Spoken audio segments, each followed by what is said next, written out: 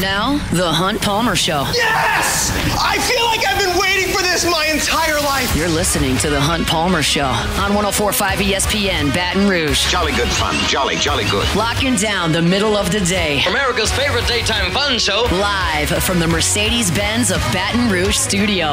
This is Hunt Palmer.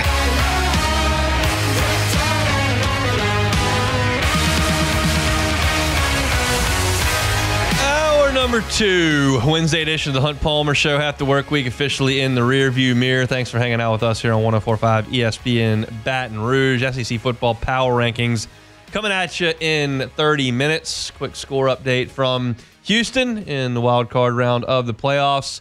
Nothing between the Tigers and the Astros. It's the bottom of the second inning. Of course, Detroit won that game behind the eventual Cy Young winner yesterday, so the Astros trying to keep their season alive in the juice box and probably to keep Alex Bregman's Astros career alive. Very, very likely he goes into free agent and signs elsewhere this coming offseason. So keep you posted on that as we move forward. Bregman, incidentally, is on first base. He got on as the leadoff man here in the bottom of the second inning for the Houston Astros.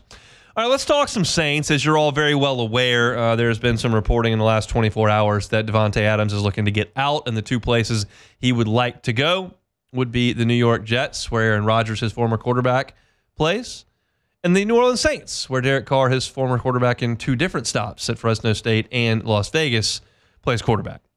And so the question is, does this make any sense for New Orleans to go get Devante Adams? Well, let's look at Devante Adams right now. He's 32 years old. He has been an elite level receiver in the league for 11 seasons. I'm talking about a guy that went over 1,000 yards in 2018, 2020, 2021, 2022, and 2023. He led the NFL in touchdowns in 2020 with 18. He led the NFL in touchdowns again in 2022 with Derek Carr with 14 for the Raiders as a 30-year-old. The last year he played in every game. The year before that, he played in every game. The year before that, he played in every game. He's been very durable. He's been very productive. He was a first-team All-Pro in 2020, 2021, and 2022. Wasn't last year, but he's still a really, really good player. And the New Orleans Saints are not very good at wide receiver, and they're certainly not deep at wide receiver. Chris Olave is a nice number one option. I think he is a number one option. Is he a dominant player in the NFL? I wouldn't go that far. Rashid Shaheed does some things really, really well, namely run fast. But is he the best number two in football? I don't think so. And then beyond that, it's a bucket of yuck. So you could make room for Devante Adams on this team, sure, in terms of catching footballs. I'm sure he and Derek Carr could hit it off pretty quickly, and you'd be more productive in the passing game with Devante Adams as opposed to Cedric Wilson, as opposed to Bub Means, who was out there, as opposed to Mason Tipton. Yeah, you'd be better. So should they go make that happen? Well, then you start talking about numbers. And I'm certainly not going to get into dollars and cents to the nickel here, but we'll speak in generalities. Devante Adams this year has a base salary of almost $17 million.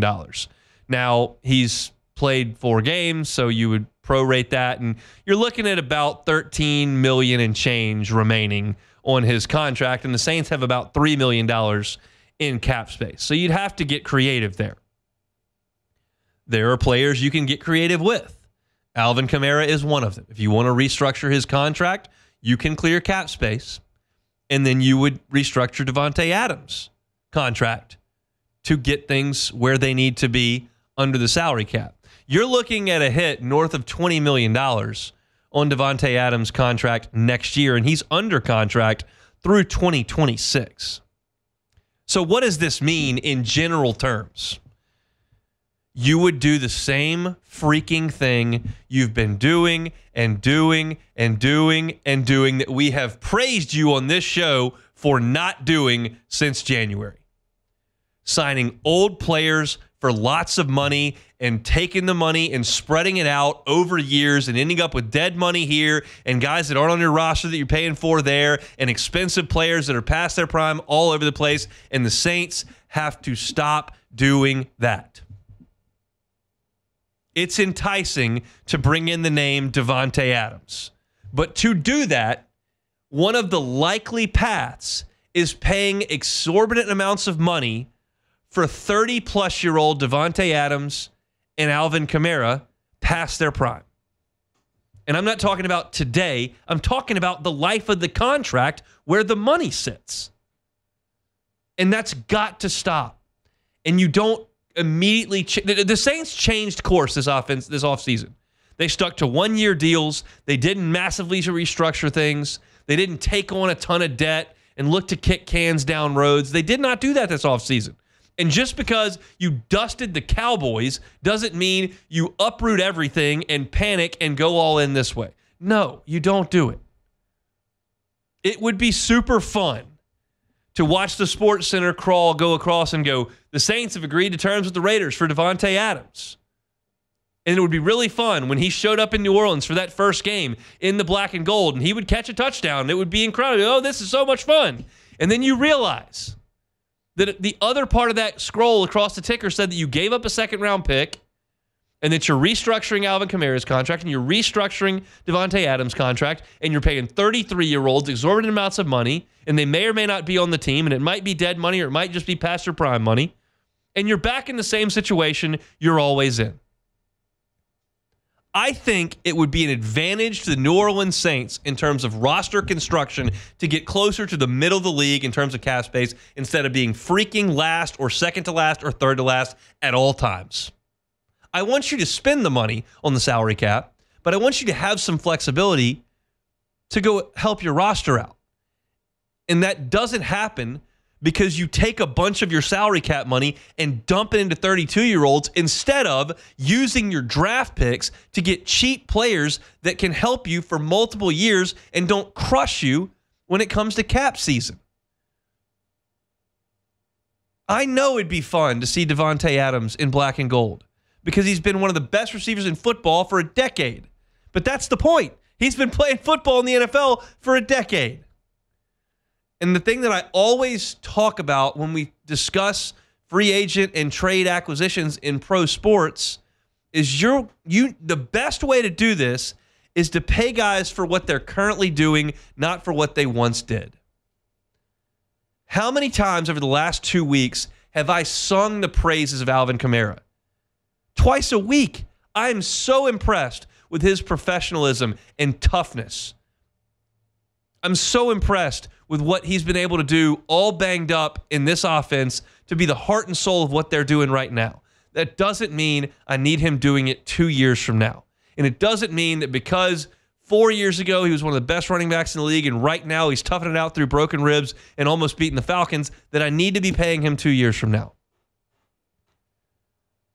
Those first 2 weeks were really fun, and I was certainly singing a different tune after week 2 than I was before week 1, and honestly than I am right now. If you were 4-0 and you had beaten all 4 of these teams 48-17, and it looked exactly like it did week 1, week 2, week 3, week 4, and you did the same thing to Atlanta and to Philly and to Dallas that you did to Carolina, I might change my tune. The fact of the matter is you didn't. And you've lost 2 games, and your offensive line's banged up, and I'm just not willing to go nuts here based on 2 weeks of football. Again, I'm not completely changing my narrative from the beginning of the season. Kind of changed it from 2 weeks ago, but we had different information. This would be a mistake to give away multiple draft picks or to restructure multiple aging contracts for big sums of money in a panic move because you've got some guys hurt. And the Saints have stuck to their guns this offseason, and nothing's happened yet, so I'm not ready to fly off the handle at New Orleans. But I think this would be a bad idea. Just my 2 cents. If you've got yours, we'd love to see him in the Bayou Ford chat. Love to see him also on YouTube there, Hunt on Saints, where all of our Saints content does live. Schefter reporting, Devante Adams kind of looking around earlier today. Antonio Pierce, the Raiders head coach, met with reporters, said Adams is dealing with a hamstring. The rest of the guys are getting ready for their game coming up this weekend. We'll see what happens. He wants out. He wants a trade. He wants to go to his old quarterbacks. Send him to New York. I think that's fine if you're the Saints. Don't give away multiple draft picks. Don't give away your flexibility that you're trying to work towards. You got to get back to a reset here. We'll see if that's what, in fact, they decide to do. The SEC football power rankings are coming up in 20 minutes. Don't go anywhere. It's a Wednesday edition of the Hunt Palmer Show. The Hunt Palmer Show. Highland Insurance Group, HighlandIG.com is the website. When was the last time you gave your insurance broker a Google review? Doesn't happen a lot. It's not something people think to do very often. But the customer service is so great, and the insurance experience is so great with the folks at Highland Insurance Group that folks do that. Over 100 times they've been reviewed on Google. They've got a phenomenal rating. Go check it out. Give them a call. If you're a business owner, this is a call you need to make. Because in my experience in insurance for 7 years, there were quite a few business owners that had a vague understanding of what the insurance program did, but I got a lot of questions like, hey, what does this do? What does this cover? Are we good there? And if you don't know, you need to have someone on your team that does. And the Highland Insurance Group does. They will make sure you're protected in the event of a crisis. And that's the point of insurance. I know we like to think about insurance on the front end. Where can we save money here? How do we move things around there? Can we manipulate this to save 10% here or there? It's really hurting the bottom line. And that's one way to go about things. And it's important to consider the price, but you've got to consider the product as well. And the Highland Insurance Group represents tons and tons of markets, tons of lines of insurance that can make sure that your business is protected. So check them out at HighlandIG.com. If you're looking for group or employee benefits, they can help you with that as well. It's your one-stop shop for all things insurance right here in Baton Rouge, but honestly anywhere in the state of Louisiana, they can help you out. It's the Highland Insurance Group, HighlandIG.com. This is the Hunt Palmer Show. Hopefully Hunt remembered to bring his laptop charger. Nah, there's no chance.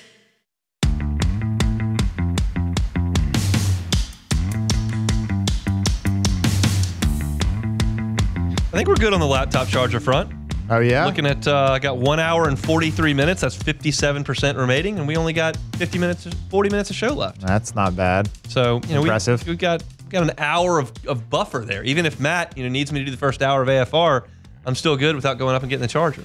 Very good, Hunt. But if I need the charger, I can always go get it. Yeah, even though you've never done that before. When you That's not true. It's died a couple times, and I didn't go get it. Yes, precisely.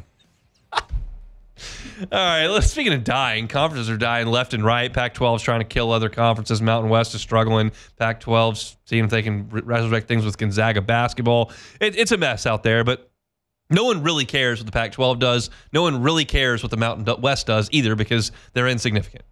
The significant players here are the Big Ten and the SEC. The rule being he who makes the gold, he who has the gold makes the rules. That would be the golden rule. They have all the gold, so they're going to make the rules. And there's already been a partnership. Heather Dinich is reporting this at ESPN that the athletic directors and presidents and commissioners have put together, and they're pushing things forward for a new format of college football in terms of crowning a champion and how they want to split things up. So the discussion is going to take place at an in-person meeting in Nashville next week. Multiple sources told Heather that. And it's a continuation of the Big Ten and SEC Joint Advisory Group, which got formed back in February. And as I mentioned, includes the presidents, chancellors, athletic directors, Greg Sankey, Tony Petitti. And they're all going to go there for one day and kind of talk about some things. And they're looking to put together a scheduling partnership. But the holdup here is the amount of conference games. The Big Ten's going to play 9. And the Big Ten is not going to get into a situation where we're subjectively picking playoff teams, which we are right now. It's subjective. You get into a room with the committee, and they come up with the 12 teams. You've got objectively the 4 power conferences in the group of 5 team, but everybody after that is subjectively put in. And the Big 10 is not going to enter into agreement where their teams are playing 9 league games and the SEC is only playing 8. Whereby your team playing Penn State or Wisconsin is being weighed the same, theoretically, as an SEC team playing North Texas or Rice. They're not going to do that. And the SEC has not been in a hurry to move to 9 league games. I think there are some in the SEC that want to move to 9 league games, but they're not going to do it without assurances from their television partners, in this case, ESPN, ABC, the whole Disney Corp, that they're going to get more money for playing more games.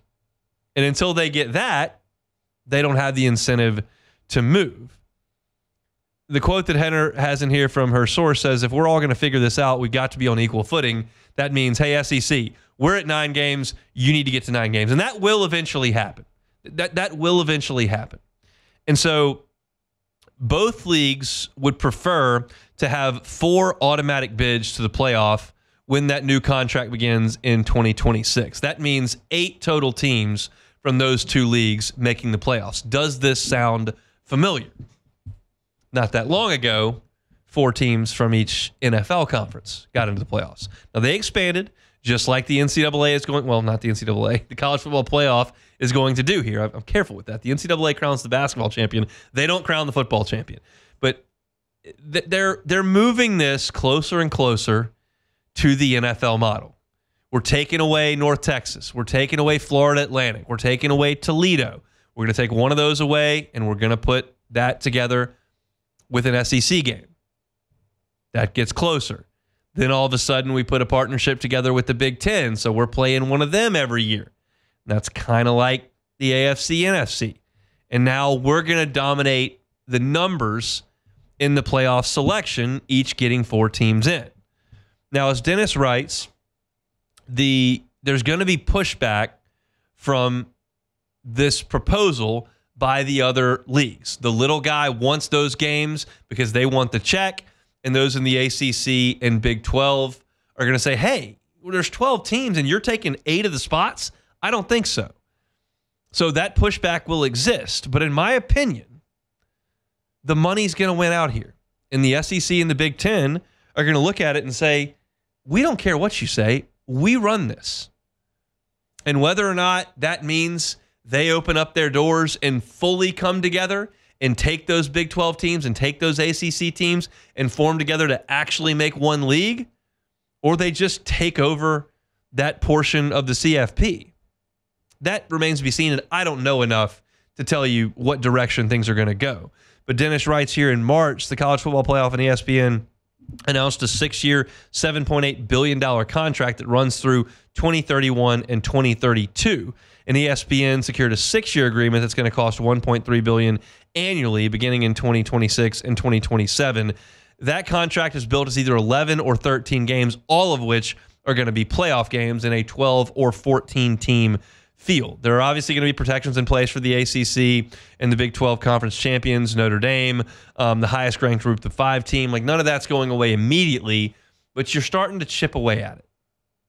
Yeah, we'll give you a seat at the table at the end. That's one team that can come as we share all this huge revenue, but we're going to cut the game out in September that you are getting a payday on. And so they're just starting the process of kind of chipping away and getting where they want to get. The last line here in Dennis's piece says sources hesitated to say any concrete decisions are going to be made next week, but Big Ten athletic directors have a regularly scheduled meeting on Wednesday in which they hope to prepare talking points and could produce real concrete things. So, look, and y'all understand, I'm not in that room. I don't have sources at Michigan or Ohio State. I'm just reacting to what national reporters are writing and what I can research and read, and then giving kind of my angle on how things are going to work out. But to me, I don't expect a significant change very soon, because all of this is about the television dollars. And they're not going to move forward with this alliance from a television perspective. The Big Ten is not, if the SEC doesn't get on board with those 9 games. And the SEC is not going to get on board with those 9 games unless the television contracts come to them and say, hey, we'll give you some more money. Well, what incentive do the television contracts, who have the SEC on their airwaves right now, have to rip that up and go pay the SEC more money? They don't. It gets back into the legal world. The ACC's just drowning in the legal world right now because Florida State and Clemson are trying to leave, and the ACC's trying to keep them there. And then you look out west, and the Pac-12 is trying to destroy the Mountain West to keep itself relevant, and the attorneys are doing all that as well. And it all basically ends up in a courtroom, which no one wants to hear about or learn about. Just give me the results. What actually happens? Where are things going? Well, I'll tell you where I think they're going. I just don't have a good time frame for you, and I think you're looking at closer to a decade than you are looking to the next 3 years. Because big dominoes that include billions of dollars have to be moved around, and there are legal contracts in place to make sure they don't move right this second. Florida State can't leave the ACC right this second. They just can't. ABC is not running to the table in Charlotte or Birmingham, wherever the SEC network are having these discussions, wherever they broadcast from or where the headquarters are, I guess Birmingham, and saying, hey, here's how much money we can give you in addition to what we're already giving you. So because of that, I don't expect concrete things to happen very shortly. But you can tell the powers that be, slowly but surely, are moving to this. And this will look far closer to the AFC and the NFC and that playoff structure in the next 10 years than it did 5 years ago when we were having a 4-team playoff with 5 power conferences and no G5s. That's where this is going. And I don't think there's any doubt about that because the money is going to push it that way. I realize it's not the conversation everyone loves to have. We like to keep things between the line when you can, but this is a big, big story. And kind of like the top of the show where I was talking about Garrett Nussmeier potentially going to the NFL because it's a bye-week topic. This is kind of a bye-week topic as well. On Wednesday, generally, I start to push closer to the matchup and start talking about some of the things that I want to see in the LSU game that Saturday. No game this Saturday, so talk a little bit about this. Either way, LSU's going to be fine. LSU's going to be swept up in all the cash, and they'll come out on the other end of it. There just may be some folks in smaller conferences or the ACC or that are compromised here. I'm not smart enough to know exactly where that shakes out, but it's coming. It's coming. No Pac-12. Big 12 doesn't have many chips to put on the table, and the ACC's dying. So the big boys, Big 10 and SEC, are coming, and they're going to figure this out one way or another. All right, that's it here for a segment on college football. We got one more big segment here before we get to take it or leave it, and that, of course, is our SEC football power rankings. I've got them right here. A lot of changes this week in the power rankings. Did the top spot change? I'm not always beholden to results. If I think there's a team that is good, maybe didn't have their best day, I may leave them put. We'll see where things shake out coming up next. The Hunt Palmer Show. Boudreaux's Electrical Services. Neil and Melissa have been running things for 4 decades at Boudreaux's Electrical Services. They're a premier Generac dealer. They are a top 3% premier Generac generator dealer. Such a great process when you go through the process with the folks at Boudreaux's Electrical Services. You tell them what your concerns are. Here, how many square feet I have. Here's what I need powered in the event of a storm. And when that happens, here's what needs to go on. And they'll go, okay, we got you. They'll customize that generator to your needs. They'll have it installed by a true professional. Most of the installation will be underground. And you'll have the peace of mind of knowing that when that storm comes through, you're going to still have power. And what they can do is they can monitor your generator remotely 24/7.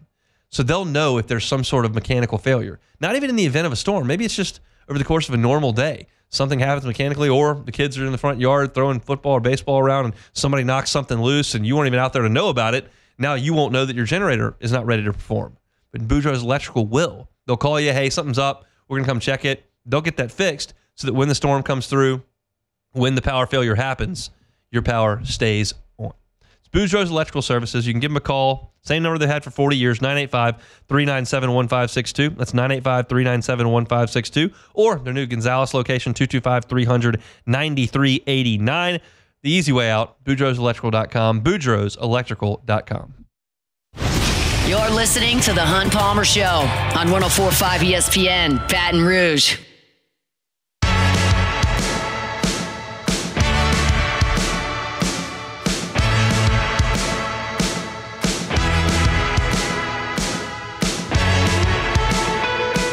Congratulations to Roy Baremore from Baton Rouge and Jonathan Bryant from Metairie. Roy and Jonathan are the Week 5 winners in our 2024 College Football Pick'em Contest, and each wins a Hooters wing party for 10 people. Don't forget to make your picks for Round 6 by tomorrow at noon. That is Thursday at noon weekly. Winners will receive a Hooters wing party for 10 people, and the first place season-long champion will receive a 75-inch 4K flat-screen TV and soundbar, plus Hooters wings for an entire year. It's the 2024 College Football Pick'em presented by Hooters. Top of the 4th inning in Houston at Minute Maid Park. Nothing between the Astros and the Tigers. Houston trying to keep their season alive. A lot of success by the road teams yesterday. 3 of them got wins until San Diego put it on Atlanta last night. But we'll see. Could be some teams punching their tickets to the next round. divisional round coming up today in Major League Baseball. All right, power rankings. It is that time, Beck. Let's roll. Hunt's SEC Power Rankings. All right, do we have a change at the top? The Texas Longhorns. We did. Georgia goes down in Tuscaloosa. I'll take Texas at the top. It was a sleepy first half against Mississippi State. I will grant you that. But look, they had their backup quarterback out there. He's played pretty well. And that Michigan win stands pretty tall. Michigan looks okay, and they did not look okay against Texas. So I think Texas is really, really good. I will take them as the best team in the Southeastern Conference at number 1. How about number 2? The Alabama Crimson Tide. I debated this one, but Alabama's up 3 spots to number 2 Hill here. Jalen Milroe is an absolute handful. He can run the ball as well as any quarterback in college football, and he's throwing it better as well. He's tough to deal with. They're good. They are a national championship threat. There's no question. The second half defense, certainly a concern in the game. They weren't great, but they've got a lot of talent. They've got a good coach. They've got a really good quarterback. So I've got Alabama at number 2. The Georgia Bulldogs. Georgia at number 3. They back up 2 spots from the top spot. They had a great second half. They've got elite talent. They've got elite poise in that environment to come back and almost win that game. They are far from done at this point. However, a little bit of concern because they usually don't give up that much with their defense, and they did. So you didn't play great against Kentucky. Lost the game against Alabama. Still very much a national championship contender, but I've got Georgia down at number 3. The Tennessee Volunteers. Tennessee backs up a spot, but that's only because Alabama moved up 3 spots. Vols at number 4, still very, very good. They've got at Arkansas this week, and then they've got a home game against Florida before Alabama comes to Knoxville, and we'll really see what the Vols are made of. I think they're very good. I don't think they'll have much trouble with either Arkansas or Florida, but I do have them at number 4 this week. That's where the Vols rest. The Ole Miss Rebels. Still got Ole Miss here at 5. They back up 1 spot. People are going to go nuts over this. They didn't play anybody, and then they got beat. Yeah, that's true. They got whipped up front. They gave up 4 sacks, and they got beat at the point of attack.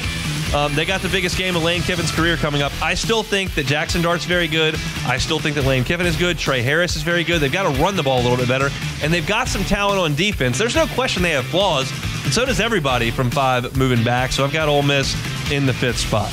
The LSU Tigers. LSU moves up a spot to number 6. The defense looked a little better against South Alabama, looked a little bit better in the second half against UCLA. They're really good on offense. I think they can throw it against anybody, and you're probably all going nuts because Ole Miss shouldn't be ahead of LSU. Well, LSU's lost a game too, and they had plenty of their issues in games against UCLA and Nichols as well. South Alabama doesn't cure everything. I still think LSU's pretty good, but I've got them a notch behind Ole Miss at number 6. The Missouri Tigers. I backed Missouri up here. They're running the ball pretty well. Nate Noel second in the SEC in rushing, 639 yards per game, 110 yards per game for him, 6.39 yards per carry, 110 yards per game. They didn't do anything necessarily to deserve this. I still think LSU's playing a little bit better now at this point, but Missouri can prove me wrong by going to College Station and handling business. I backed up the Tigers 1 spot here to number 7. Texas A&M! Aggies at number 8. That's where they were last year. They are 13th out of a 16-team SEC in scoring offense. They are worst in the SEC in passing offense in terms of their completion percentage and yards per game. They've got to throw the ball a little bit better.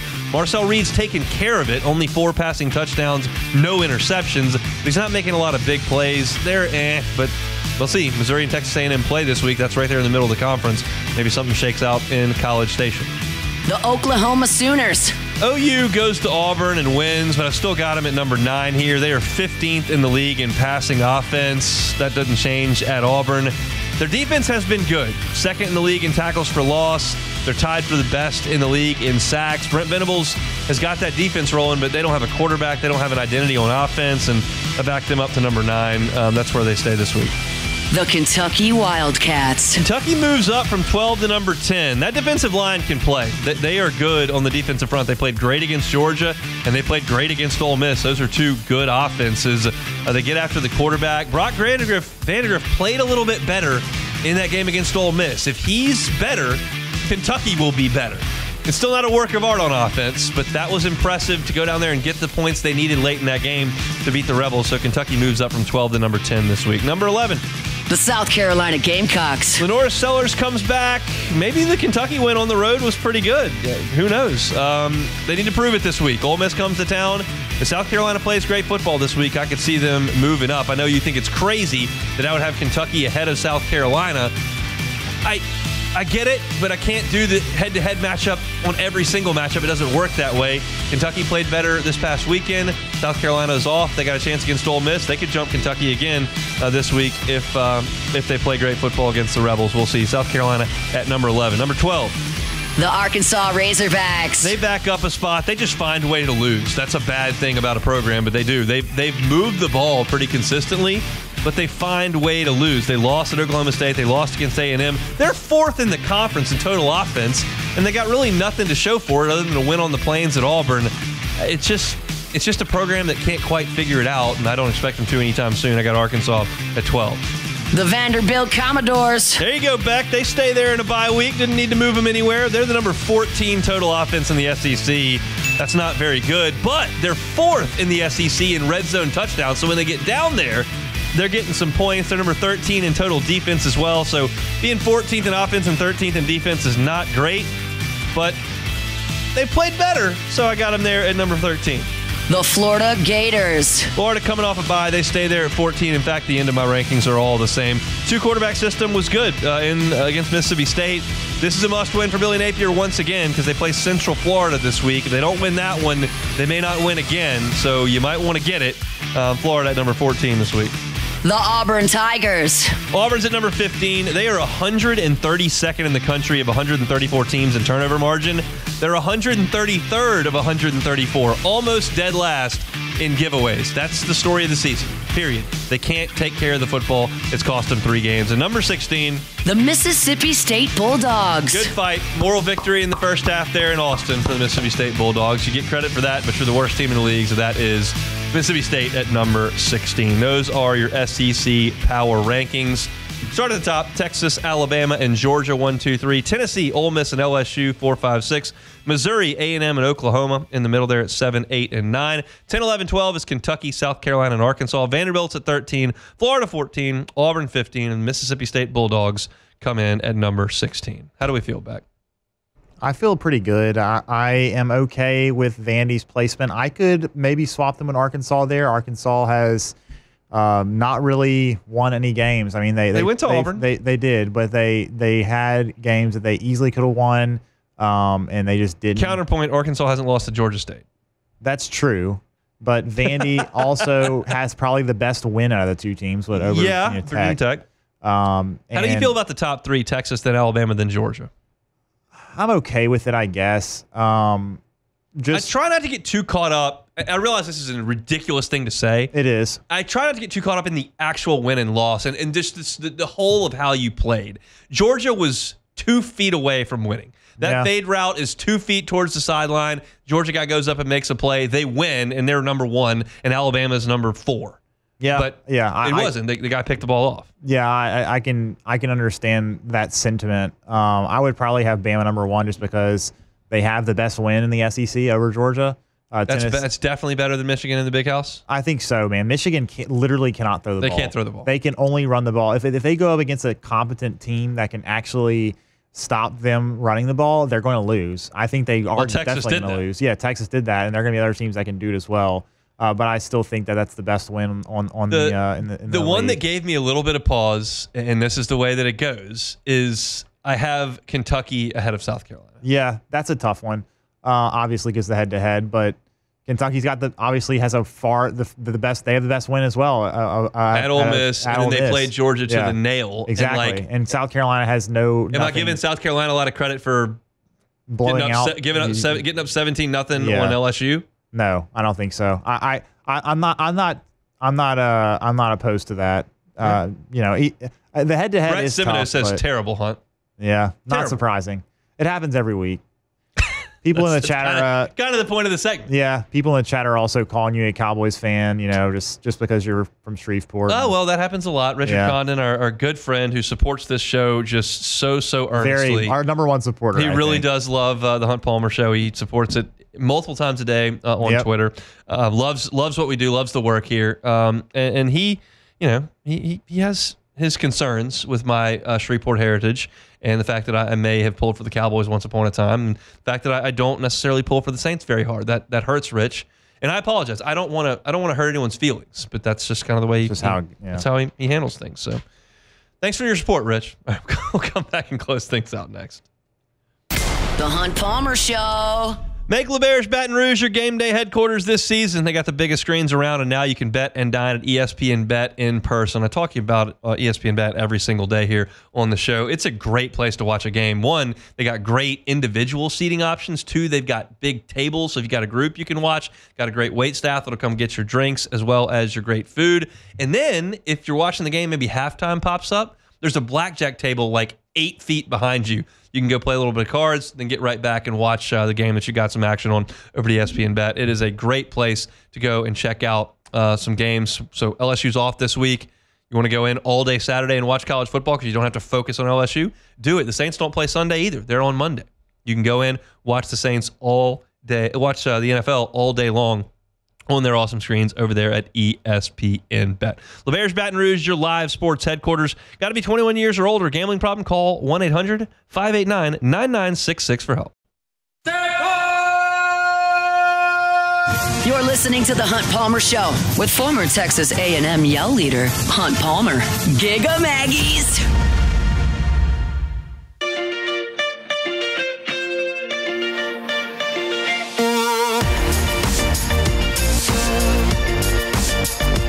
What percent of our listenership has no idea what that's in reference to? Like 50%, I don't know, 60%? That was a pretty viral moment in sports media last year, or whatever year it was. I mean, 2 years ago. I get people bring it up to me all the time. So yes, there's a sizable portion that certainly do remember it. There've got to be a lot. Well, and then I feel like a lot of people that listen do know that I hate A&M. So even if they don't know about the Yell Leader thing, they know that that's just a jest. I do hope that a lot of people listen to this and actually think that you were a A&M Yell Leader. That would be even better, honestly. Honorary Yell Leader. Yeah, of course. I'd been indoctrinated just for that one day. And then, as I always have to mention as a caveat, I did that. We got a bajillion views. Everybody laughed, said it was funny. Everybody texted me. It was great. And then our SEC West championship team with a eventual Heisman Trophy winning quarterback went to College Station and played an atrocious A&M team and got annihilated, which is just embarrassing. Makes me very sad. It was very embarrassing. That game was miserable. What a disaster. Speaking of A&M, are they going to win on Saturday? No. You don't think so? I don't think so. In Kyle Field, you're trusting in Mizzou and Coach Drinkwitz? I believe in Coach Drink. I do. I think they're a good team. Is that because they beat Vanderbilt? Yes, I mean Vanderbilt is a very good team, Hunt. That was a great win for them. I mean, there may have been like 5 missed field goals, but it was a good win. College kickers, hashtag college kickers. That's what they say. All right, let's play some Take It or Leave It. All right, first one here. Diamond Sports Group, otherwise known as Valley Sports, are dropping all of their MLB contracts except for the Atlanta Braves. They announced in their bankruptcy hearings. Take it or leave it. I'm going to take it. I'll take it. I haven't had any experience with Valley Sports trying to find a Pelicans game and all that. We don't have to worry about that anymore, though. I know, Pelicans, but so many of y'all do, and my friends have. And it would just appear to me that, like, one of the more important aspects of carrying a team's games would be human beings being able to watch said games. Yeah, that's usually important. That would feel like something you would take into account when becoming the broadcast partner of an organization. And based on what I've read and seen, Bally put that on the back burner for about everybody. Like, yeah, well, we've got the game. You might be able to find it. Maybe not. You kind of will see. Like, people would, like, not know as of lunchtime if they were going to be able to see the game at 7 o'clock that night. It was just... How is that possible? Yeah, this appears to me, I've never negotiated a television rights deal for hundreds of millions of dollars, but that would probably be first on the agenda of things I'd like to talk about. If we make you the broadcast partner, can anyone watch it? And if that's not good, if that's not the case, then I might go away from that. Yeah, I think I would too. Next one here, talked about it a little bit, but if today is Alex Bregman's final game in Houston, the Astros should retire his number. Take it or leave it. I'm going to leave that. Yeah. He's not a Hall of Fame player. He wasn't like the catalyst of a world championship. I know that Springer was the MVP of their World Series. Correa was a big piece of that. Verlander was obviously a huge piece of that. And Bregman was certainly too. And there's no question he's kind of the last man standing as they've all moved on and Alvarez has kind of become the alpha in that lineup. He was a great selection for them at number 2. He's been a wonderful player for their organization. He was part of a championship team and an unbelievable run of just getting to the American League Championship Series every year, which is absurd. But I don't think that he's warranted a number retirement to this point. Yeah, I think he could, if he had continued to play there for maybe 4 or 5 more years. He maybe on a lesser team could be one of those guys that was just a lifelong player for the team and was really good for all those years, and maybe you do it. But the Astros have a great history. They've had a lot of good players that they retired, so I mean, Craig Biggio had 3,000 hits. Yeah. Jeff Bagwell hit a bajillion home runs and won an MVP. Like, it's just he doesn't reach that level. Yeah. Next one here, ESPN ranked the Saints number 15 in their NFL power rankings this week. Take it or leave it. That's probably about right. I mean, that's just kind of the deal. I mean, where would they have been last year? 15, 16, 18? Yeah. Like, that's about 500. If you're second on this list, you're a 14-3 team, a 13-4 team. If you're 26th on this list, you're a 4-13 team. The Saints are probably a 10-7, 9-8, 8-9 team. And that puts you in the middle. That's just I don't know another way to say it. Everything about what the Saints are doing right now is middle of the league. And I hold out hope, and I think it's legitimate hope, that they can get healthy and play closer to what they did in weeks 1 and week 2 than maybe they had the last couple of weeks. But McCoy's out 2 months. Like, that just is what it is. And Ruiz is banged up, and the defense is aging, and Mario Davis and Tyrann Mathieu might get hurt. They're old. So it's I have hope. I don't think that you just cast complete cold water on this entire season at this point. And that wasn't my point in the segment we did earlier with Devante Adams. But I think that's a fair place to put them. Would it surprise me if the Saints finished up 8th on this list and made the playoffs? No. Would it surprise me if they ended up 26th on this list and didn't? Yeah, that would surprise me if they fell off a cliff. But I think they're a middle-of-the-pack team. We got one more here. Malik Neighbors' start to the season so far has been quite good, incredible. Except for getting hurt. Except for getting hurt, but he is. There's from PFF. There's a chart with receiving yards per game and first downs per route run, and he is at the top right corner, which is very good.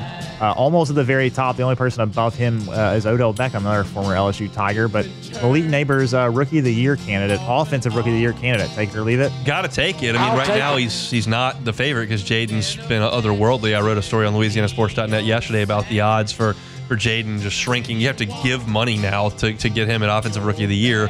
But you can still get him at a pretty good price for MVP, 40-1. So, Jaden throws some picks or has some bumps in the road. I mean, I think Malik's going to be really good. What's working against Malik Neighbors is he doesn't have a quarterback. So he's setting records with a bad quarterback in place. Thankfully, after the first week, Daniel Jones realized, hey, I'm just going to throw it to him 15 times a game, and it'll probably work out for the best. Call Jaden. It goes okay to make that happen. So, by the way, Brian Thomas Jr. also a really good start. So, LSU's got a pretty good brand working in all sports, MLB, NFL, and not so much in the NBA. I mean, there's going to have to be probably a discussion about whether or not LSU has their title of DBU is transferred to wide receiver U at this point.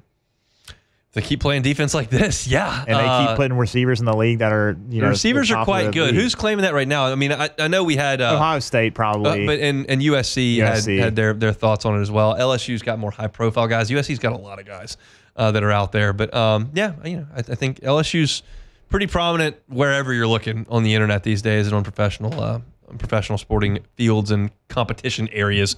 That's it for a Wednesday edition of the Hunt Palmer Show. Fired up for tomorrow's show. We'll have Luke Johnson talking Saints as they get ready to go to Kansas City. We'll also talk to Chris Blair.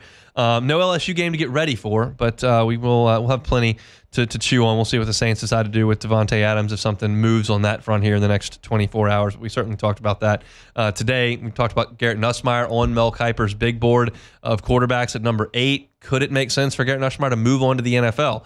Kind of dove into all those possibilities at the top of the show. If you missed it, you can catch it on YouTube at Hunt on LSU. JD Piquel of On3 Sports with us talking the national college football scene at 1:15. It was a What If Wednesday. JV and Toviano moving spots on LSU's defense. Brian Kelly talked about it on the teleconference this morning. We talked about it at 1:45.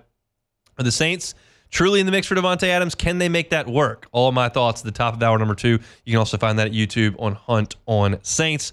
And our SEC Power Rankings. Fighting Tigers moved up a spot this week to number 6. You can hear the rest of them wherever you find your sound, whether it's Apple Podcasts, Spotify, Google, or on YouTube, where our whole shows are archived each and every day. That's going to do it for us here on this Wednesday edition of the Hunt Palmer Show. Matt's going to drive you home next on After Further Review. He'll have plenty of thoughts on the Saints, Devante Adams, LSU, and all things South Louisiana sports. Have a great Wednesday evening. We're back tomorrow, same time, same place. Hunt Palmer Show.